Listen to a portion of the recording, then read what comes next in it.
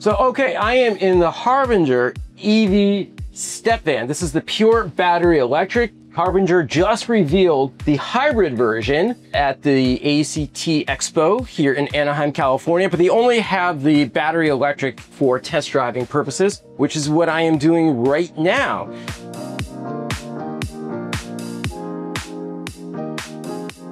The torque in this thing, it's what, 13,700 pound-feet of instant torque. Yeah.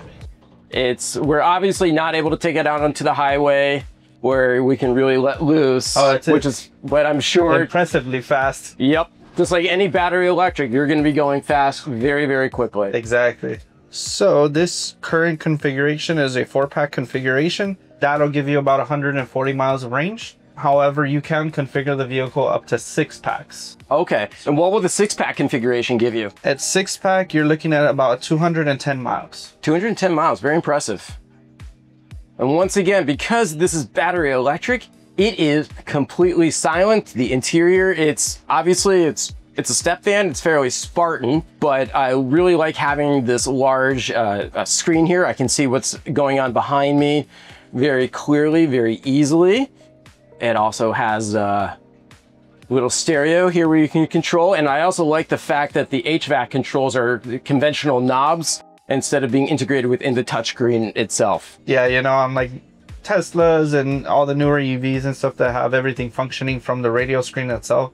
If the radio screen, you know, gives out or goes black or has a glitch, then you're dealing with 100-degree weather and this box van is going to be pretty... It's going to be really hot. Opening the doors is not going to save you. Yeah, exactly. Before we go any further, if you're enjoying clean trucking news and videos, you can get more delivered straight to your inbox. Sign up for our free weekly newsletter using the link in the description below. All right, we're just making a turn here. Let's try this turning radius. This is one of the things I have been asked about with these newer vehicles. And yeah, this turns and it drives essentially very much like any passenger vehicle. Yeah, it's really nice here. The steering's definitely not heavy at all. No, it's very loose steering. Oh, we're gonna be able to... Yeah, I would try and get it as tight as you can. That way you could swing that. Let's try this. Let's see if I can avoid hitting any of these cones here. Wow. And what's really nice is that I could have turned that even further. Oh yeah. Easily. The steering wheel kind of kept going. Let's try to swing out here, try to get a slightly wider turn. Again, handled it like a champ.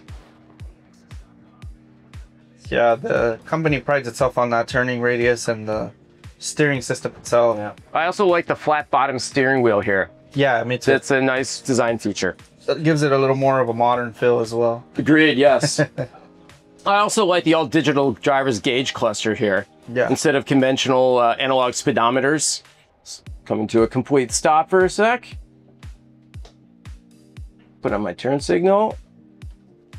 And off we go.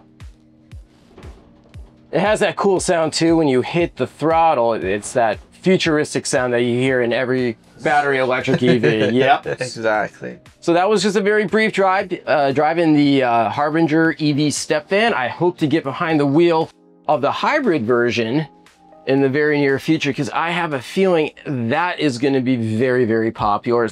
All right, well, this was fun. Thank you very much. And be sure to like and subscribe. And if you have any more questions, be sure to leave them for me in the comments below.